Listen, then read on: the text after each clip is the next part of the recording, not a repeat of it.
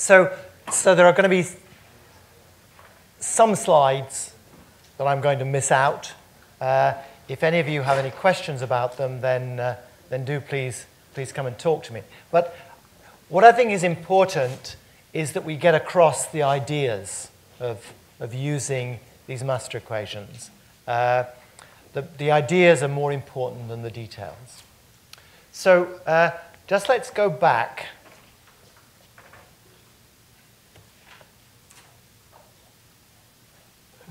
Oh dear. Oh no, there it is. Just let's go back and have a look at this isomerization problem. Because what I'll try and do is explain to you what this matrix is like. So what we've got is we've got an equation which is d rho by dt, where rho is a vector, is equal to m, where that's a matrix, operating on rho, which is a vector. So what I've shown you there is the structure of the matrix. So there's the matrix, and that's operating on rho, and rho contains terms of the sort rho A of E and rho B of E, where A and B are the isomers. So this is isomer A, and this is isomer B. And the matrix, if you look at it, has 4 blocks.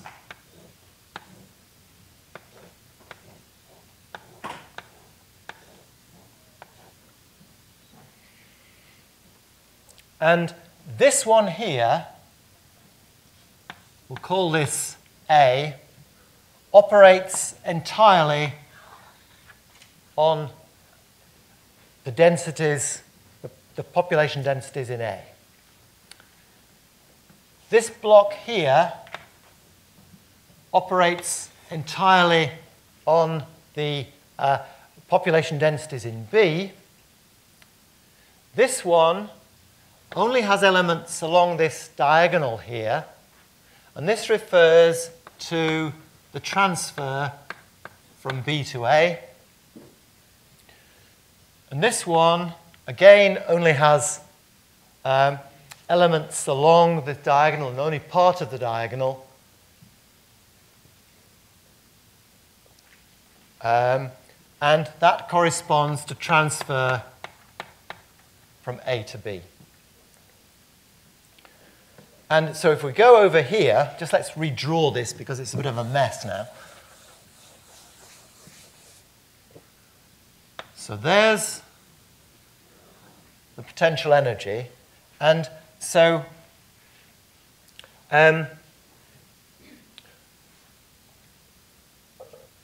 here are the grains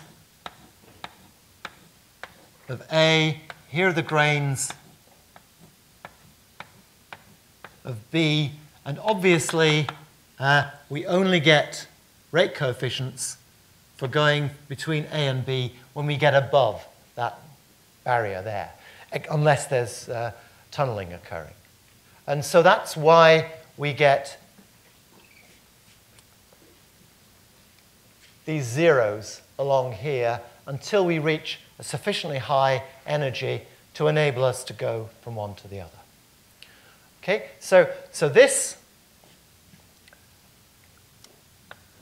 term here then includes energy transfer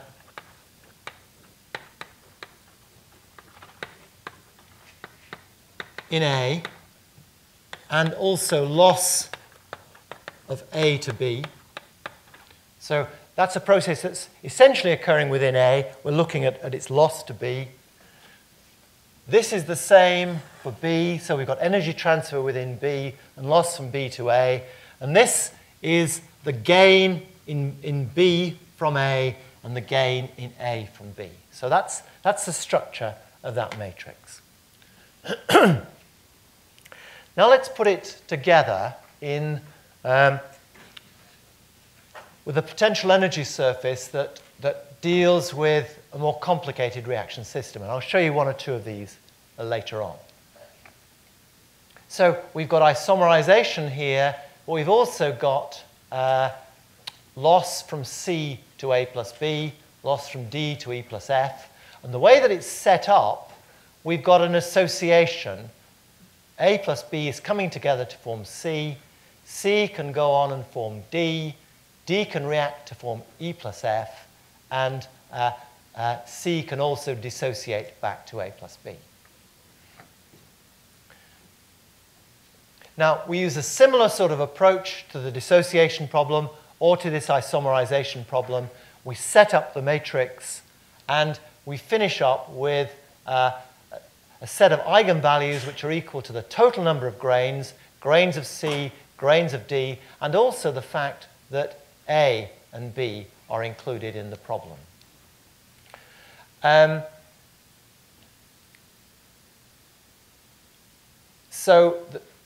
We deal with something called the chemically significant eigenvalues.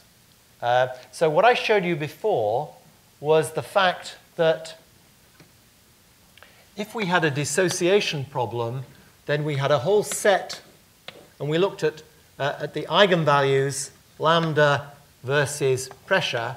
We had a whole set of eigenvalues which were basically energy transfer.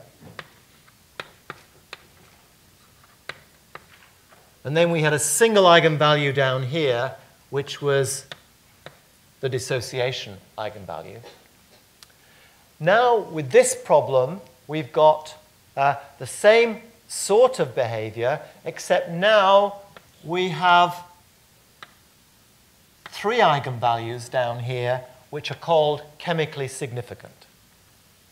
So these refer to rate coefficients, or they're related to rate coefficients, and we have three of them because we have three species. We have A plus B, we have C, and we have D. And the total number of chemically significant eigenvalues is equal to the total number of species you're dealing with. We don't have to worry about the products because we're treating those just as a sink. We have to worry about the species that are involved in the reactive processes that we're looking at directly, not at the products. Okay, I'm going to skip some slides. Okay, and come on back to this slide here. So what we're going to do, is we're going to look at what we mean by these chemically significant eigenvalues and at how they're related to rate constants. In the end, what we want to use this sort of methodology for is to generate rate constants that will go into a computer model for combustion. So we're interested in rate constants, and we're interested in what we call phenomenological rate constants, and I'll explain what I mean by that as we go through. Okay, so just let's have a look at chemically significant eigenvalues for isomerization. So here's A going to B, and coming back again. So there are two species, and so there are two chemically significant eigenvalues. Okay? In this case, the system is conservative. Okay? There's no loss from the system, and so the system will eventually go over to equilibrium, and there'll be no further evolution of the system. And in a system like that that's conservative, the eigenvalue of smallest magnitude is equal to 0. And so the system relaxes to equilibrium through this second eigenvalue, lambda 2. So the first eigenvalue is 0, smallest eigenvalue is 0. The second eigenvalue is the way in which the system relaxes to this equilibrium state. And what we can do is we can set up the phenomenological rate constants for this system, treating the species as macroscopic species. So we're looking here at the total concentration of A, excuse me, total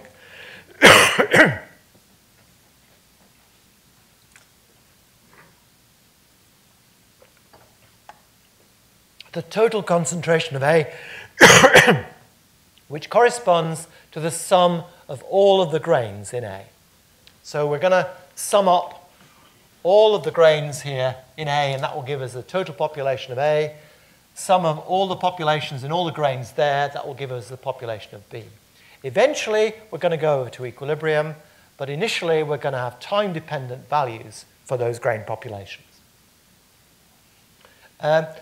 Okay, so these are just ordinary rate equations of the sort that you would normally use. So there's A being lost by isomerization to B and being reformed by isomerization from B, and the converse for B. And so we can define a concentration vector, which is going to be the concentration of A and the concentration of B. And we can write down our matrix equation now in terms of these concentrations. So not in terms of grain populations, but now in terms of concentrations. So dC by dt is equal to mc times c, where mc now has this form.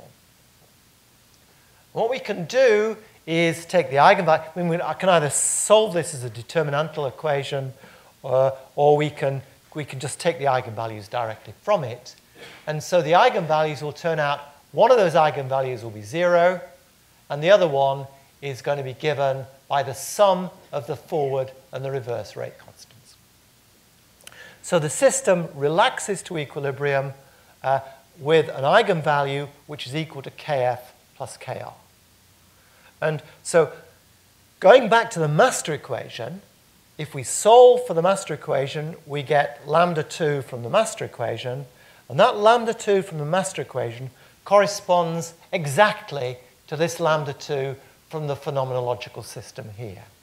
So what we can do is we can take the eigenvalue from the master equation to determine the sum of those rate constants for the phenomenological system. So that's a key issue here with master equation calculations. We're wanting to use them to determine phenomenological rate constants, and we can do it by recognizing the chemically significant eigenvalues and then describing the chemical system in terms of those eigenvalues.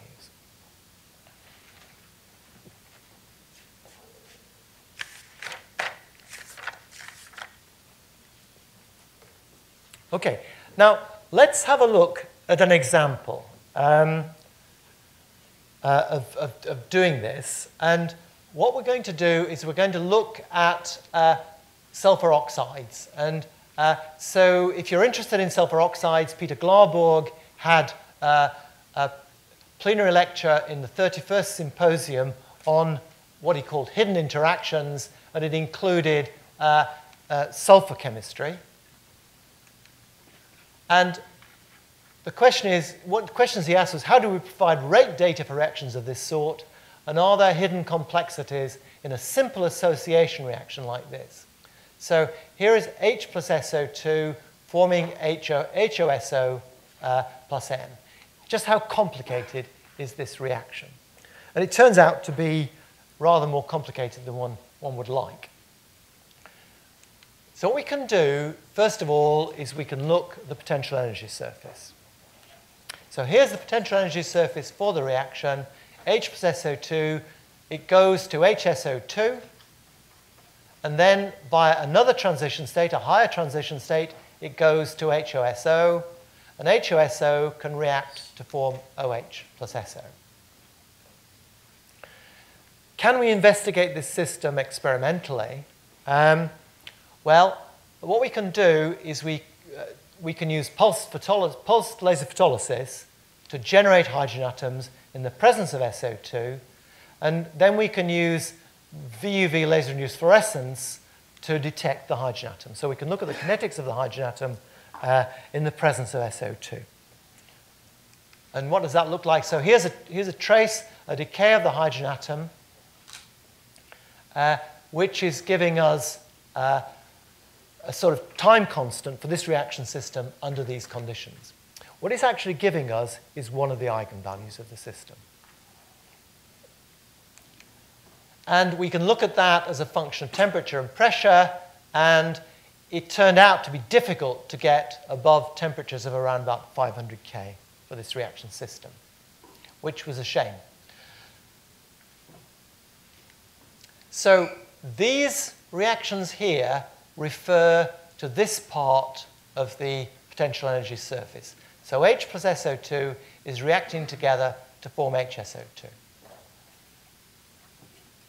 And it's pressure dependent because we increasingly stabilize the HSO2. What we can also do is we can do the theory, we can solve, we've got the potential energy surface, we can set up a master equation for the system. We've got 1, 2, 3 species, H, HSO2, HOSO. What we do is we work with an excess of SO2 in both the experiments and in the calculation. So we have an excess of SO2. And so it's essentially H in an excess of SO2 reacting to form HSO2, reacting to form HOSO, and also reacting to form OH plus SO. OH plus SO is a product. We say it's a sink. Nothing comes back from OH plus SO under the conditions of our experiments or of the calculation. And so we've got 3 chemically significant eigenvalues. And here are the chemically significant eigenvalues in green, blue, and red. And if you analyze these, then you find that the red one relates primarily to transition state 1. The blue one relates primarily to transition state 2. Transition state 4 is unimportant because the route to HOSO occurs primarily through TS2. And then finally, the green one refers to transition state 3, where we're going out to form OH plus SO. And they show this really very complicated behavior. They're not simple, straightforward curves at all. And the stuff that we've been doing here relates to this region. What we're measuring in this experiment is eigenvalue 3, the red one here. We're measuring it under these sorts of conditions. What we want to do is we want to try and interpret these experiments in terms of rate coefficients for a phenomenological system. Now, here's the phenomenological system. H plus SO2 forms HSO2. H plus SO2 forms HOSO. H plus SO2 forms OH plus SO. Okay? Now, what you ought to be doing is questioning that final reaction there, that third reaction. Let's go back to this system here. And this transition state between transition state 3 refers specifically to HOSO going to OH plus SO. There's no direct linkage between H plus SO2 and OH plus SO. There's no transition state linking the two. When we set up the master equation, we calculate the rate coefficients corresponding to this transition state, to this transition state, to this transition state, forward and reverse in this case, forward and reverse in this case, and just forward in this case. And we have no rate coefficient, K of E, going from H plus SO2 to OH plus SO. But phenomenologically, we do. If we look at the behavior of the system, the behavior of the master equation system that we generate and the rate coefficients that we need, what is happening is that H plus SO2 can skip over these wells here and go all the way through to OH plus SO. It's called a well skipping reaction. And it's probably going to be tomorrow that we talk about this in a little bit more detail for some autoignition reactions. Well skipping in phenomenological reaction mechanisms, macroscopic reaction mechanisms, turns out to be quite important. And a lot of models, a lot of earlier models, neglected these sorts of processes. So that's one thing here. And then what we've got is the isomerization between HSO2 and HOSO. And then HSO2, well skipping and going through to OH plus SO, and HOSO dissociating to form HOSO via transition state 3. So these are the phenomenological rate coefficients. And so here's the macroscopic, sorry, there's a bracket, should be a bracket there. This is the set of macroscopic rate coefficients that we need operating on these concentrations of H, HOSO, and HSO2, and the rate coefficients that link them. And these refer to these values up here. So if we look at lambda 2, what we can do is we can decompose this problem and find out what's going on in all of these various complicated behaviors. So the black dots there are the eigenvalue, the chemically significant eigenvalue, and the lines are decompositions into various kinetic processes. And just let's have a look at what they mean. So this is lambda 2. So this is this is primarily involving transition state 2, going from H plus SO2 through to HOSO. And at low temperatures, the rate coefficient corresponds to K2 times K minus 1 over K1. And that's equal to K2 times SO2 over K minus 1 divided by K1 times SO2.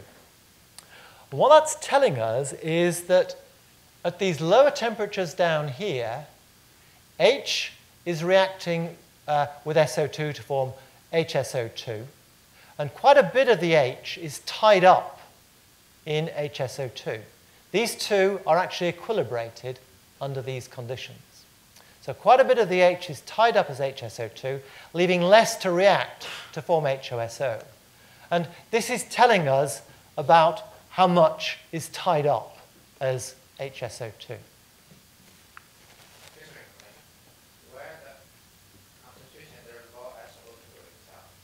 Sorry?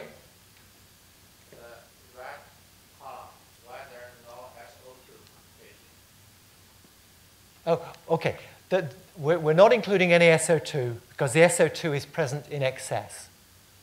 So we're looking at a pseudo first order rate coefficient with SO2 present in excess. So it's a second order reaction, but we've got excess SO2 there, and so we've got a pseudo first order reaction equal to K times SO2. So that's why the SO2 isn't there. Okay, thanks very much for.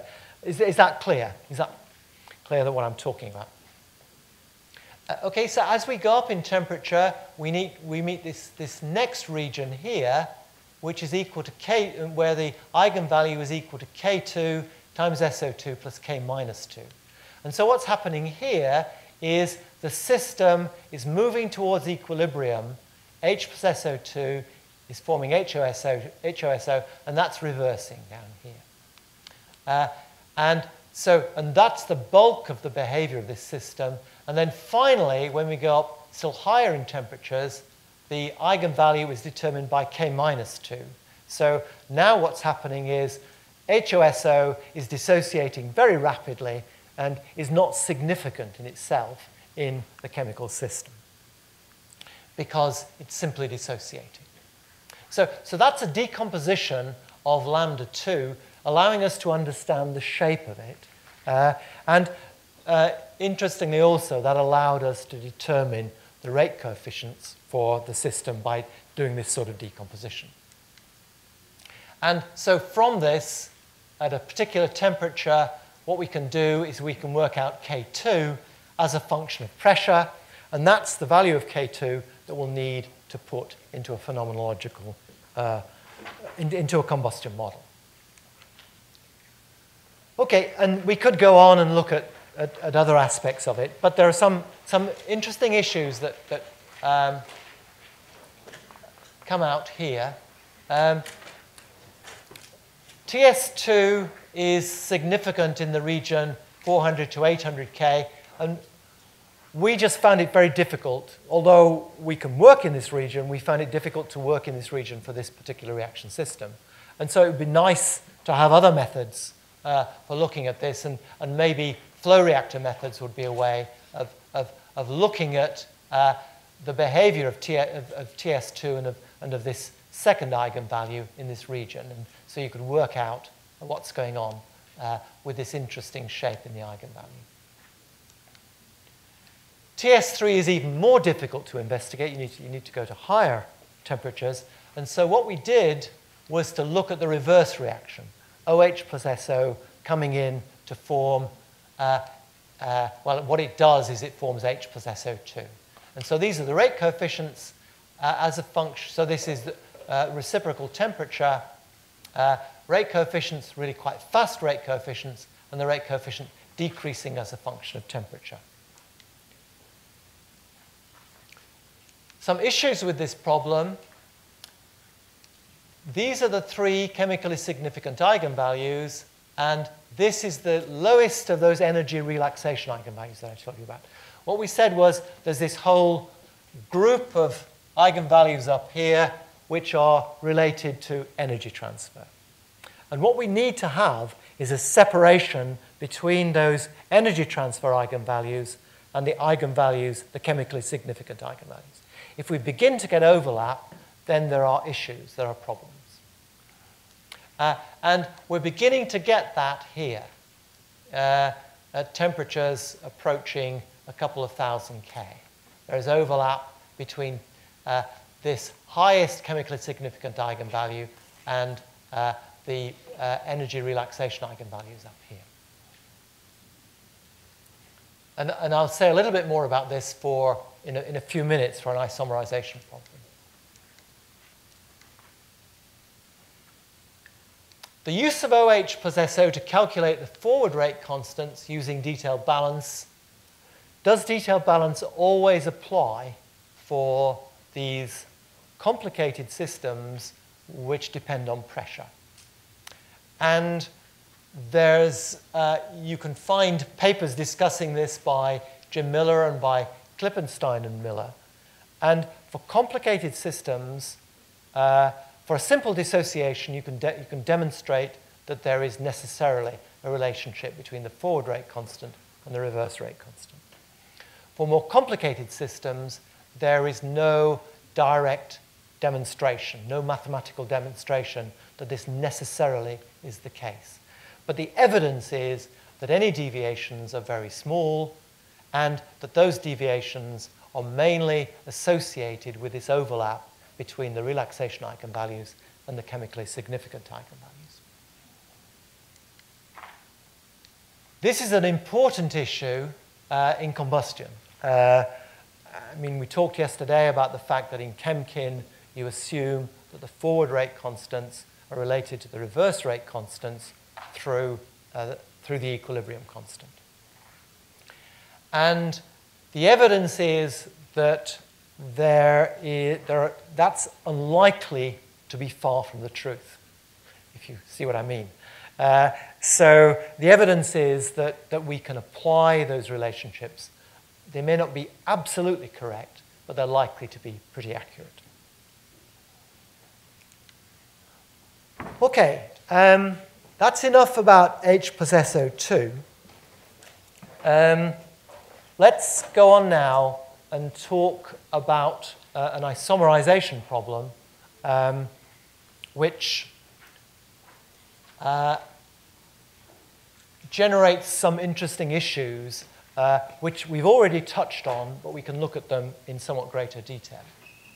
So here's the isomerization of the pentyl radical. So there's one pentyl. It can isomerize to form two pentyl, or one pentyl can dissociate to form the propyl radical and ethene, and the two pentyl can dissociate to form the ethyl radical and propene. And so what we can do is we can set up the master equation, and the master equation will be based on this sort of analysis here, an isomerization between A and B, and we're going to put into it energy-dependent rate coefficients going from 1 pentyl to 2 pentyl, 2 pentyl to 1 pentyl by detailed balance, and then also dissociation over this transition state from the 1 pentyl well and from this transition state from the 2 pentyl well. So that all goes into the master equation analysis. We've got two species, 1 pentyl and 2 pentyl, so there will be two chemically significant eigenvalues.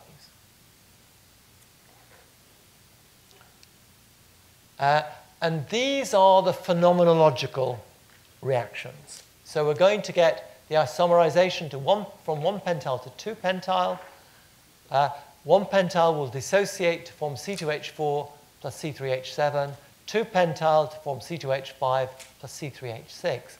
But then in addition, it turns out we need to have these well-skipping reactions, whereby 1 pentyl can skip over this well here and dissociate to form C2H5 plus C3H6, and 2 pentyl can skip over here to form C3H7 plus C2H4. So these steps here turn out, directly from the master equation analysis, to be important phenomenological reactions. The nice thing about this problem is that there are only two eigenvalues. So the chemical, when you set up the matrix here, then it's a simple it's simple to solve and get the eigenvalues in closed form. And so these are the eigenvalues on the basis of this phenomenological mechanism, the chemically significant eigenvalues, where Kc and Kd are defined down here. So what we've got here then are two sets of analyses. We've got the phenomenological analysis, which gives us these values for the eigenvalues. And then we've got the master equation analysis, which generates those chemically significant eigenvalues. And so we can just equate the two. Yeah? Is the M matrix such that the eigenvalues will always be real? Yes, yes, yeah. All of the diagonal terms are negative, and so all of the eigenvalues are real and negative. So there's no imaginary terms, and there are no positive eigenvalues, so it doesn't explode. And will they all be unique also, like the positive definite kind of structure? They will, in principle, all be unique, yes. There will be interactions between them. So, I mean, it's a bit like quantum mechanics. You get perturbations between energy levels, which are the eigenvalues, and you get perturbations between the eigenvalues here. But in principle, you can determine unique eigenvalues from them.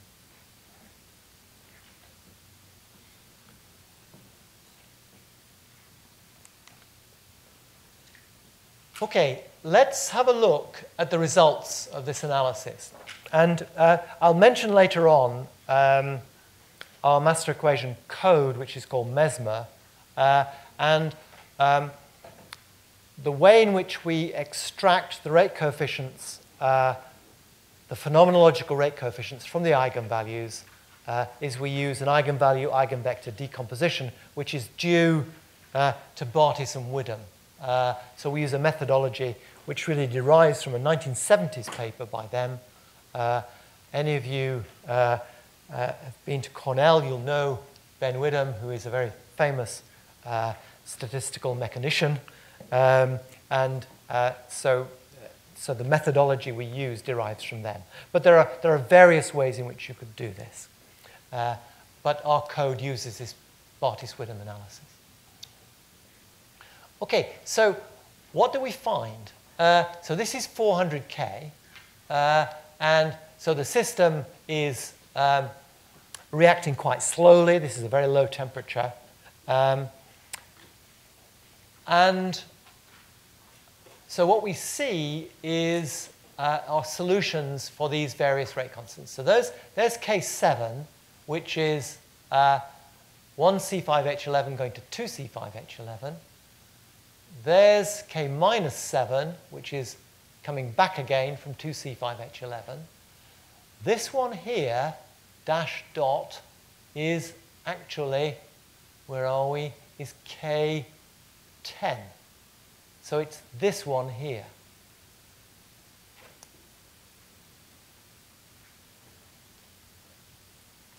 Sorry, no, it's this one here. 2C5H11 going to C2H4 plus C3H7. And this one here is the other process. Sorry, I can't see. This is double dots, so that's K11, sorry. So, and this one here is K10. So this one up the top here is this well-skipping reaction where 1C5H11 goes to C2H5 plus C3H6, skips from here to here, and this one is the other one going in that direction here. And it shows an interesting behavior. So what happens is, as you increase the pressure, the rate coefficient increases in the standard sort of way, and that's because we're getting more and more energization of 1C5H11.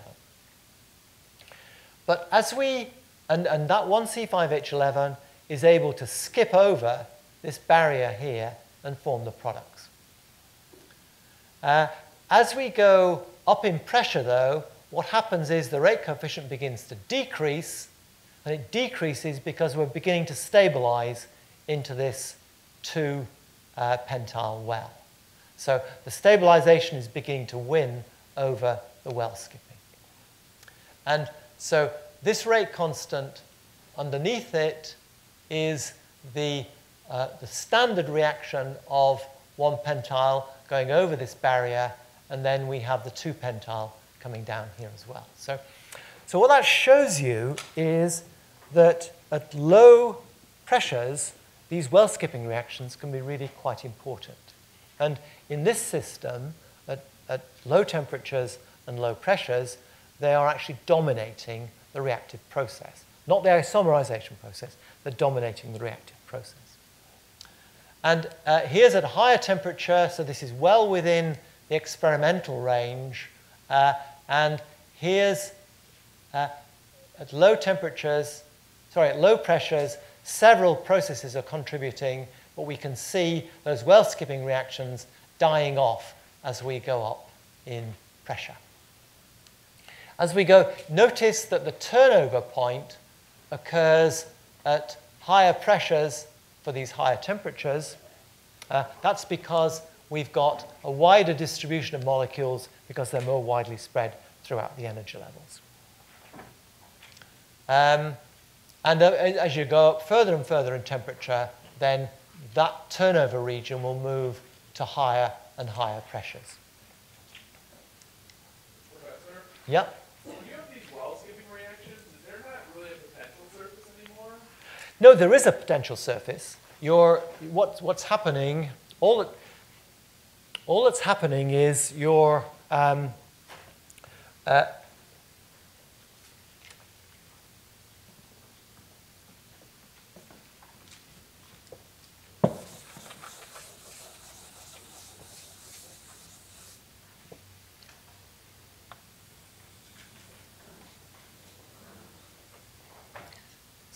So what we're saying is we're going from this position here, we're then going through this energized state of, so there's A, there's B, 1-pentyl, 2-pentyl. We're going through this energized state of 2-pentyl, and then we're moving over that barrier there without any stabilization. So there's no real, transition state? There are transition states, yes. I mean, there's a transition state there, and you're going over that transition state. And then there's another transition state out there, and you're going over that transition state. But it never actually It doesn't stabilize until you go to high pressures.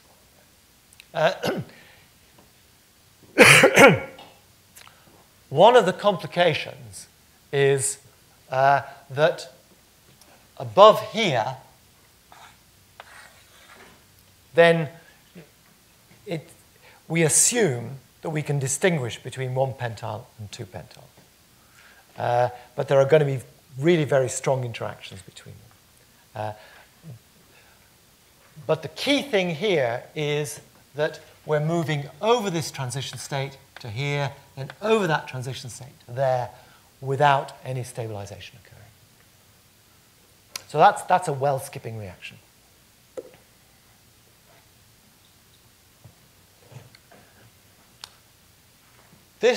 What this slide does is it shows the eigenvalues, lambda 1, lambda 2, lambda 3, and the various rate coefficients. And lambda 3 is the smallest magnitude energy relaxation eigenvalue. So what we said was there are only 2 chemically significant eigenvalues. Those are lambda 1 and lambda 2. Lambda 3 is the smallest of the energy relaxation eigenvalues. And you can see that at higher temperatures, we're beginning to get overlap between them. And this then makes it very difficult to do the decomposition from the eigenvalues into the rate constants, because there's not necessarily a unique relationship between them. There is getting to be some energy relaxation occurring on the timescales of the chemical reactions. And that screws things up.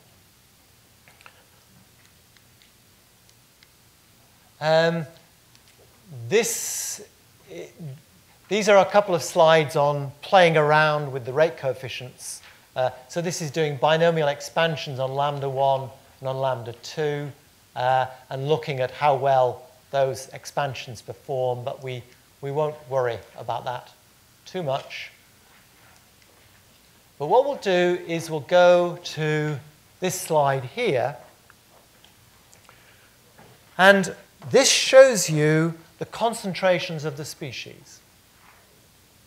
Now, one of the things I said was that this overlap of eigenvalues screws things up. It's difficult to go from this Bartis-Widom analysis to get reliable rate constants because of this overlap between the energy relaxation eigenvalues and the chemically significant eigenvalues.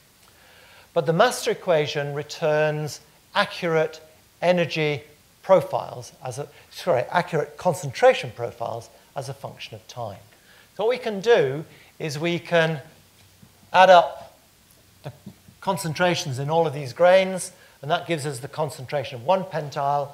Add up the concentrations in all of these grains, that gives us the 2 pentyl. We can also have a look at the amount of products that are formed. And so this is what the decay profile looks like. So this is at a temperature of 600 K, where we have no problems with eigenvalue overlap. And what we see is that 1 pentyl decays away, 2 pentyl grows in, and then the ratio of them stays pretty much the same here, and that's because they've equilibrated. So 1 and 2 pentyl have equilibrated. And then what happens is they begin to decay away, and that's because they're forming the products. So they're going over these energy barriers and forming the products. And so there's the total of 1 pentyl plus 2 pentyl. There's the 1 pentyl. There's the 2 pentyl. And that's all understandable and logical and well described by the eigenvalues. So these full lines here correspond to the... So the symbols are the solution coming directly from the master equation by adding up these grain concentrations. And the lines come from the eigenvalue decomposition that gives you the phenomenological rate constants. And we can also work out how much of each of the products we get. This is 1,000 K. And at 1,000 K, here are the results that we get from the master equation analysis. There's the decay of 1 pentyl. Here's the 2 pentyl growing in and then decaying away. There's the decay of the total pentyl radical system. And here are the results from the eigenvalue decomposition. These are the phenomenological rate constants that we get from the Bartis-Widom analysis. And it doesn't work. So these rate constants are not describing the system very well. There is something occurring at very short timescales of less than 10 to the minus 8 seconds, which is significantly, I mean, it's reduced the 1 pentyl concentration by almost 20%. And the 2 pentyl has grown in more rapidly than the simple eigenvalue analysis would tell you. And so this shows one of the deficiencies of using these eigenvalues to generate the rate constants under conditions where you get this overlap between the chemically significant eigenvalues and the relaxation eigenvalues. We can still use the concentration profiles that come out of the master equation analysis, but it's actually quite difficult to describe them in terms of simple chemical reactions. So this is something of a problem that was highlighted several years ago by Wing Sang from NIST, and this is demonstrating what's going on for this 1 pentyl system. So conclusions on this part. All wells can contribute to all sink channels irrespective of whether or not they are directly connected to the transition state that leads to a given set of products. So this is well skipping. So well skipping is important, and we'll mention this in a bit more detail tomorrow. So well skipping is significant and characterized by non-standard fall-off curves, so those curves where the rate coefficient increased with pressure and then decreased, which exhibit a decline in the rate coefficient with increasing pressure, indicative of competition between collisional relaxation and reaction. Now, these reactions can be important in combustion, as we'll see tomorrow, but they don't have a pressure dependence that conforms easily to that Troy analysis that I mentioned yesterday. And codes like Chemkin are wedded to the use of a Troy methodology, a Troy-type methodology, to determine the pressure dependence of the reaction. What would be much better, in many ways, would be if it were possible to put numerical values directly, which depend on pressure, directly into Chemkin. It's difficult to do that, and it's difficult to do that in a system where in a simulation where the pressure is changing, but certainly it's a problem if these well-skipping reactions are significant. For the pentyl system, it turns out that product yields are very, very sensitive to the difference in dissociation energies for 1 and 2 pentyl. The calculations give a difference of only 4 kilojoules per mole, 1 kcal. What we said was that that's the level of uncertainty in the calculations.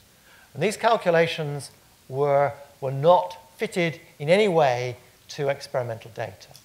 There is a lot of experimental data available, which we're investigating, and in particular, there is a set of shock tube data that's come recently from NIST, where they've looked at product yields for this reaction system under a very, very wide range of conditions. They've done fits to the data, but there are possible, using a master equation analysis, but there are possible deficiencies with the methodology that they've used. And this is something I think that needs to be looked at. And so unless you do really high-level calculations, which are going to be difficult to do with a system like Pentar, it's going to be difficult to improve theoretically on this value, and so we've got to have recourse to experiment in order to tune these models and these mechanisms. Okay, I think, yeah. What we're going to do next is we're going to turn to some autoignition chemistry and look at some examples that come of master equation analyses that are used in autoignition chemistry. But are there any questions before we go and have our photographs taken? Everybody's happy. Maybe you can describe a bit more about energy transfer. How you express energy transfer? Okay, that's a good question. So what I said was that we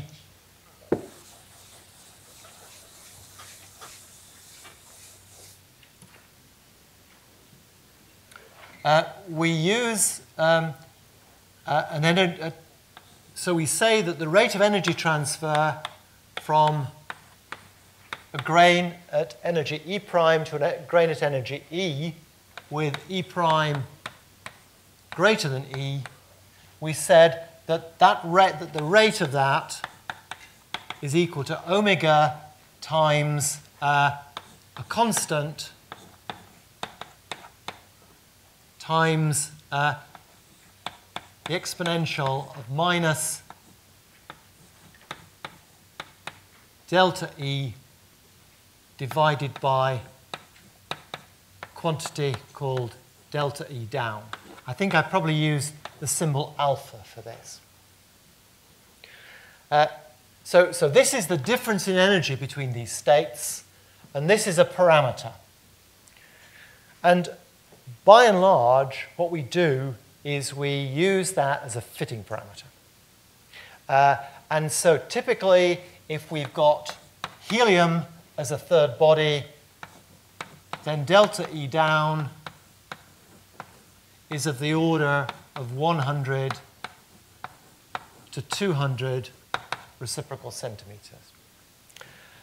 The theoretical justification for this is somewhat limited, but there is a paper by, or a couple of papers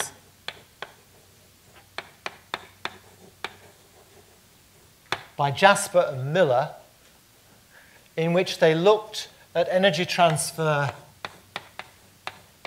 in methane. And what they found was that delta E down can be described in terms of quantity alpha naught multiplied by T over 300K to the minus 1. So it's temperature dependent. And that was their best description coming from this theoretical analysis. What they did was they did dynamical calculations of collisions between helium and methane. And I think this value here, I can't remember, but it was of the order of 100 centimeters to the minus 1. But the temperature dependence looks as if it's quite significant.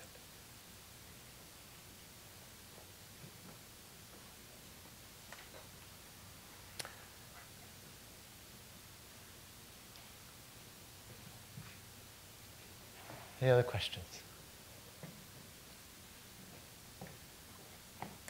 So in some of these reactions, you mentioned that the products don't go back into the wells. What's the physical mechanism that's preventing them from doing that? Okay. That's a good question.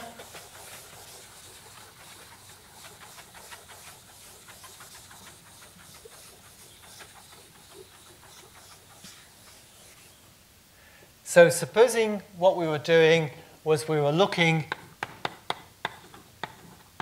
at H plus SO2. And H plus SO2 reacts at high temperatures and forms OH plus SO. And the concentrations of these are both radical species. This is a radical, this is a biradical. They're both short-lived. They're not going to be present in very high concentrations in the experimental system that we're using. And so the rate of the reverse reaction is going to be very small. In a combustion system, though, they might very well be important. And so what you would be doing is doing something along the lines of what we talked about before, whereby we're using the results that we generate from the master equation analysis to tell us something about what's going on in the forward direction. But we would then have to do also another calculation coming in this reverse direction where this, so we now had OH plus SO going to H plus SO2, well, this is now the sink. And so once again, you're making the assumption, which is pretty justifiable, that the forward and the reverse reactions are essentially, you can decouple them. And there are some fairly detailed analysis that have demonstrated that that's a reasonable way of approaching it. But that's what you mean by saying it's a sink. So practically speaking, this in the sort of experiments that we would do, this is a genuine sink. And when we looked at this reverse reaction, OH plus SO, again, this was a genuine sink because the amount of hydrogen that was formed would be very small, and there was no SO2 present to send it back again. So what I understood from the physics of the well-skipping reaction is that the grains that are at higher energy can skip directly the stabilized transition well to the next level without going to the stable state. But wouldn't that mean at higher temperatures such reactions would be more favorable because, but we are seeing in these plots that at the lower temperatures they are becoming more dominant. Right? No. What I showed was that as you went up in temperature, the turnover point, where the rate coefficient began to decrease because of stabilization into the well, that turnover point moves to higher and higher pressures. Okay. So at higher temperatures, it is actually... at higher temperatures, they can still be persisting up to really quite high pressures. Okay, I see. We'd better go and have our photographs taken. But if there are any other questions, we can take them tomorrow.